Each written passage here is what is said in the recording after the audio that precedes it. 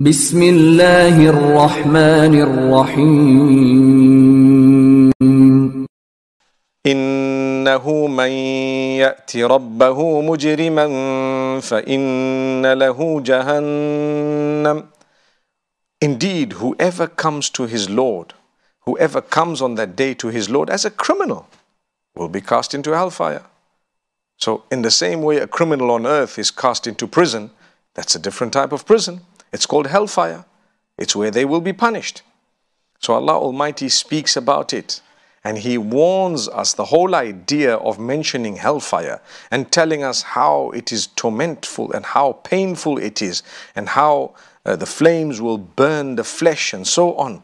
The idea of that is not in order to turn us away from faith, but rather the exact opposite, in order to keep us in check that there is a punishment that awaits those who are criminals.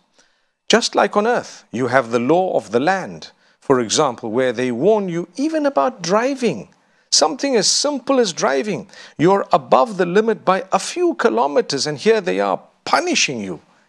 And then we say, wow, this country is beautiful. You know, they have strict laws governing this and that.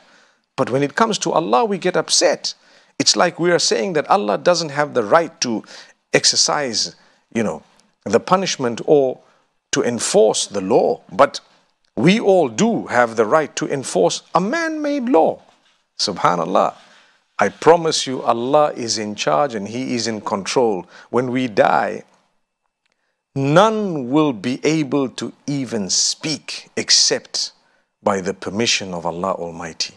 And that's why Allah Almighty says that in the Quran, that you won't be able to speak or say a word except by the permission of Allah. So we ask Allah Almighty to grant us an understanding. The reason I make mention of this, people disconnect from revelation when they hear about punishment. They disconnect. They don't want to hear about it.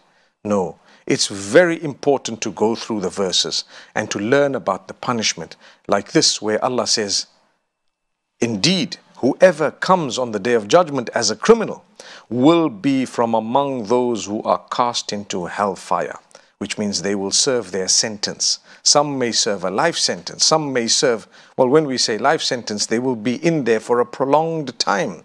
Some may serve shorter sentences. Some, Allah Almighty says, we may just forgive them.